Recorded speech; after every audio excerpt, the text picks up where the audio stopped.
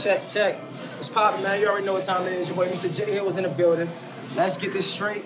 The Cruddy edition. Man, you know what I'm saying? We thuggin'. When you independent, you gotta do shit like this.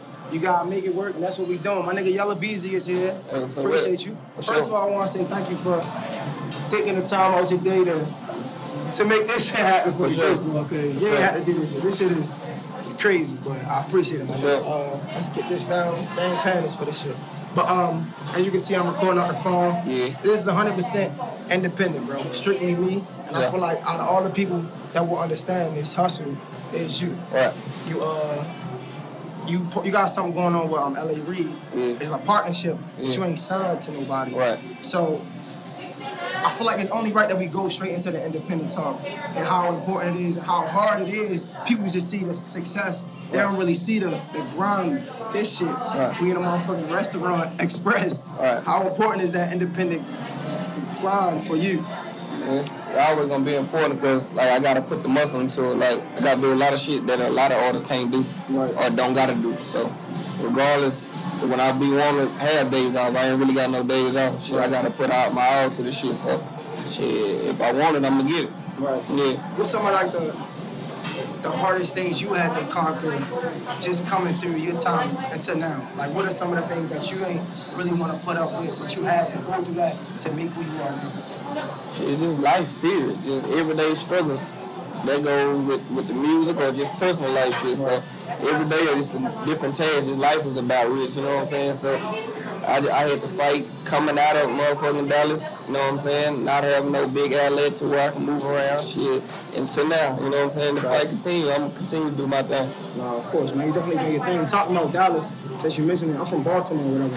So I feel like Baltimore and Dallas we got a lot in common, kind of, because I feel like even, I was just talking to Justin Lyons, we talking about accents. I feel like y'all accent is crazy, like people talk about it all the time. Same words, like we talk about you, and shit like that. It's always weird. So like you get a lot of that, people talking about your accent, how it sounds funny or whatever.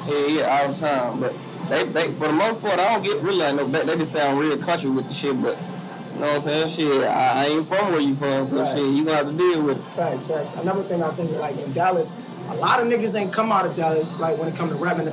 We got a lot of artists coming from the South, but specifically not out of Dallas itself. I feel like a lot of, only niggas I know from Baltimore, and the artist thing is Drew Hill and fucking Mario. I feel like it's the same with y'all. It's like, when I look at your interviews, like, it's so relatable because it's like, it seems like you got the city on your shoulder almost. How does that feel? This is a blessing, bro. You know what I'm saying? Like, a lot of this shit I prayed for, so I'm living in that. And shit, when you pray for, you gotta be careful what you pray for. Shit, I got it, but so that's what I want. I'm gonna take it in the headlock and take advantage of it. You feel like is the pressures that coming from other artists, like, yo, you gotta continue to put on and then put us on type shit? Nah, I only fuck with me anyway. You know what I'm saying? And like the motherfuckers I had a relationship before, if I see somebody that I can help out, I can, but at the same time, I'm still trying to do my thing, you know what I'm saying? I ain't where I want to be at yet. I'm there, I'm blessed, I'm grateful, but I ain't satisfied, you know what I'm saying? So at the end of the day, like, you know what I'm saying, I'm respecting the chick. You gotta respect the chick. You think you got more love coming from, like, in your city when you started getting popping? Hey, yeah, the whispers that we was hearing, they would just make believe shit. Niggas had to try to create something, but they ain't have shit on them, nigga. But most of the part, like 85% of shit, like, it was all love. It was, you know, it's gonna have hate. You gonna have hate once you get somewhere, once you succeed, once you be successful. So that shit comes to territory. And you said you just bought your first crib, or you bought a crib. It's like outside of Dallas. It's not in Dallas, it's like right outside of Dallas. Yeah, that's it's like, I haven't had half the shit before. I say, do you think you gotta like, because if you know, Boosie, I remember you say he was one of the influences, Boosie, Cash Money, those were some of your influences, and Boosie, when I interviewed, he was like, man, you gotta get out of your hometown, because niggas be so much hating it, they just wanna come up off of your name. Right. You feel like that's true? Yeah, I mean, you gonna get most of the hate from your city, because, you know, a lot of motherfuckers just can't stomach the success of what you didn't conquer, like the shit that you done conquered, and a lot of people want to be in your position. They feel like they once in front of you, or they motherfucker want to be where you're at, and y'all from the same place, so of course, you know, they gonna hate regardless. They gonna hate just because you from there. They'll show love to everybody else outside the city, but like I said, it comes to territory. You can move around, or you can just move different, or you can do both. Right. And you feel like after the situation, you get shot, I feel like you definitely had to like move different, shit like that. But when you say different, was it different in the way of like, all right, I need more security, or because I feel like a lot of times as artists, being from the streets or whatever, even myself, you know what I'm saying? Like, I'm not an artist, but sometimes you get a platform and we think that we downplay our celebrity. Like, I'm still a nigga from Dallas and you're mad at, and it's like, I can go everywhere I want to go because I'm still a nigga from Dallas. You feel like you downplayed your celebrity at that moment? Just, yeah, I downplay myself all the time, like when it comes to that, because I'm just a regular nigga. I don't be thinking I'm too much or think I'm better than nobody, but shit, to a certain degree, you have to gain that little cockiness or that little spark in you. And for people can treat you better, or you just need to realize, nigga, you is somebody. Nah, I feel like, bro, honestly, looking back at your shit, I feel like you was lit for a while before niggas even heard about you. Like, even you had something, the first, it was like, I guess like 2 million now. It's like, it's like a song I forgot the name of it. It's before Up One for sure. Trap and Design. Trap and Design. Yeah. That's exactly what it is. So looking at Trap and Design, I'm thinking, when you looking at these niggas coming up, usually you can see the struggle. You know what I'm saying? I feel like Trap and Design, you still got that big money. Yeah. You still got the motherfucking Cuban link on. Yeah. So it's like you still was getting it. Yeah. Even then. That was like, I tell people all the time, like, shit, I was already, like, a lot of shit that motherfuckers buy when they get their rap check, I ain't really have to buy because I already had the shit. Not trying to brag and them, but like, and we was knee deep in this shit. Like, we were really getting to it. So, I mean, you can look at videos before that, like, I had my stage where I didn't have all the jewelry or no shit like that, but I always kept myself presentable, dressed up type shit, you know what I'm saying? So you always gotta be presentable regardless. How important is that to the artistry though, like to the music you make? You got to. You gotta look there. You gotta type of shit, I mean, you gotta have the jewelry, you gotta have the clothes. If you rapping about the shit and you ain't got it, people ain't gonna believe it. Right. Regardless if you got it or not. And that's getting into the Baccend Beezy. Like, that's a nickname that you decided to name your album. Yeah. Where did the nickname come from? Just collecting out the back end, just show money. You know what I'm saying? Just getting the back end, like you gotta secure the whole bag when you get the back end. The front end cool, they just have the money. Explain that to some of the artists or the people that might not know what the back end is. Shit's the back end. Like you get the front end, you get half the deposit before you get to the show.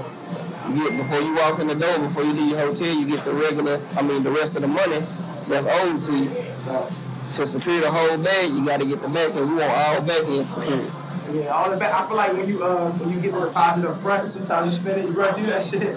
No? I'm a real good saving money. Right. I ain't gotta touch a dollar. I can come out the closet for a whole year straight if I want to. Like it's easy to save money when you got money though. Niggas, like, you know, a lot of people burn through that shit. A lot of people burn through that shit. A lot of people can't keep money. Like they live show to show, or some boxers live fight to fight. Right. You know what I'm saying? A lot of motherfuckers blow money.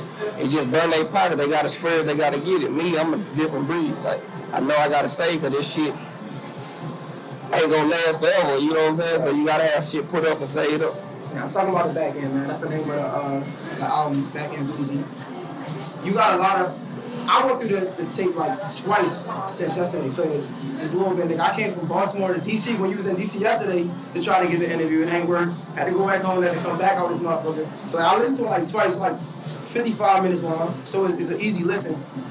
Start off with Matter, Quick Loki, right? Yeah, cut that shit up quick. Yeah. So coming out the jump, you trying to get niggas to like, we gonna rock out because this shit is fire. Like the first Matter, I think that was a perfect intro for the team. Right. Because it sounded like you were listening to it. I feel like a lot of people are doing that with their intros now. Right.